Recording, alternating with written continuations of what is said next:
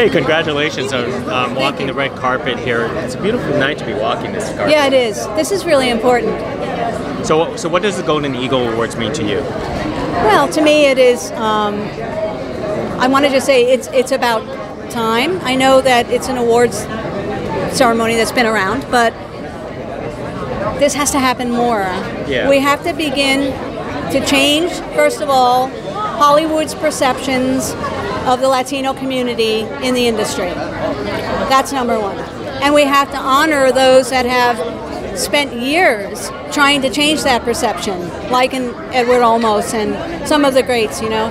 And so this is a chance to not only thank them, but to honor the up-and-coming actors and actresses and producers and directors and writers who deserve to be, they deserve to have the light shown on them. Like, it's about time. So for me to be here and support that, I get to support that by being here, and also because Lourdes has chosen me to direct her film.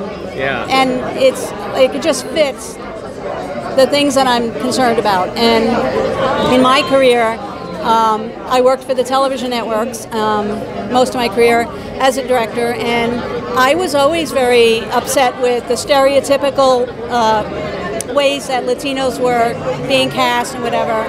And so now I get a chance to participate in changing that. And that's what this awards means to me.